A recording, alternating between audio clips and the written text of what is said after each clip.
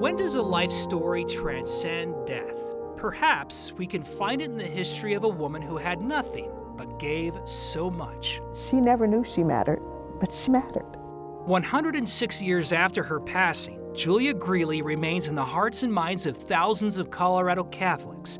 They pray for the day when the Pope will declare her life worthy of sainthood. She put her own pain and her own personal affliction aside. In 2016, the Denver Archdiocese opened up a cause for sainthood.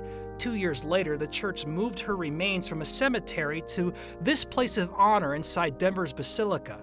They found her bones were riddled with painful arthritis. There's even a story of her walking through Denver in the middle of the night with a mattress on her back to be able to support families. Dr. Barbara Wilcott sat on a committee that gathered 11,000 pages of documents about the life of Julia Greeley.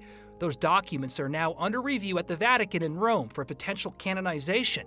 Greeley couldn't read herself because she was born into slavery in Missouri. Well, she had so many reasons to be bitter. Her right eye was destroyed by the lash of a slave master's whip. Father Blaine Berkey wrote a book about the life of Julia Greeley, who came to Denver as an emancipated slave in the 1800s. He says she worked as a housekeeper, including at this home near Regis University. She prayed here at Denver's Sacred Heart Church, where she was baptized. And at night, she walked the Denver streets with a red wagon.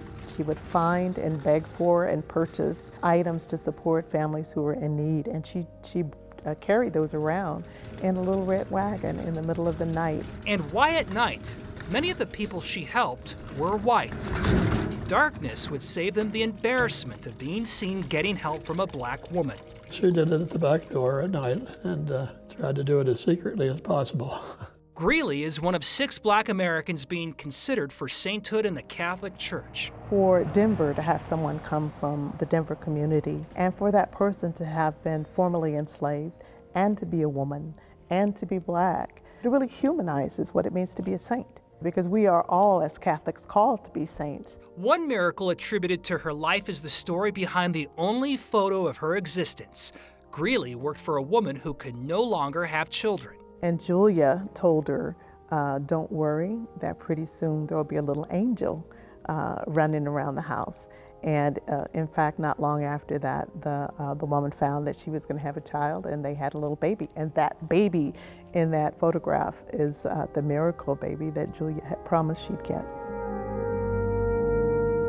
And now, Father Berkey says women around the world who struggle with having children seek hope in Julia Greeley. Well, I believe that she's like all the saints in heavens. She's someone that I can talk to. But when you think about someone who simply went about their business, living the way we're called to live, caring about people and loving people and sacrificing whatever you have, then it makes the possibility of sainthood seem real, and that anybody can live the life that we're called to live. That is what makes Julia Greeley so special to me.